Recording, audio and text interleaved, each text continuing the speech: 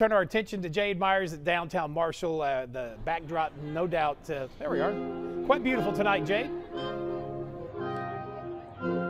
It is gorgeous out here. I'm going to step out of the way because this display is absolutely spectacular. The lights went up just a few minutes ago, and as you can see, it's absolutely beautiful. I talked with one of the organizers of this event, and she told me they started preparing for this since October, so it's been a few months.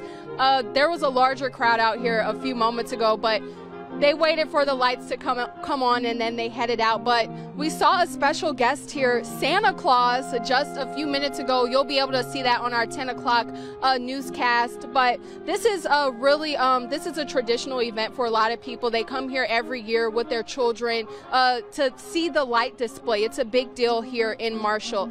Coming up, for the next month, they'll have a few events, including one of their Christmas parades. And I was told the theme of that is going to involve snow. So that'll be something else that you can see if you missed tonight's event. But they've been preparing for this for weeks, and it's an absolutely gorgeous display. And I can tell you more about the economic impact that this event has on us, on Marshall, on our KSLA News 12 newscast at 10 o'clock tonight. In Marshall, Jade Myers, KSLA News 12. All right, I'm glad it went off with a switch button, by the way. A couple minutes early for us, but we got to show it to you there on air. Thank you, Jade. We'll see you tonight at 10.